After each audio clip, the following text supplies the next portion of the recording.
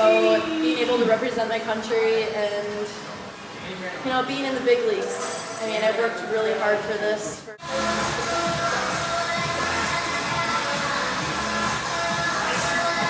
As of right now, for squat, I've hit 350 a few times, deadlift around 350, and then bench, just in practice the other day, I did like a 180.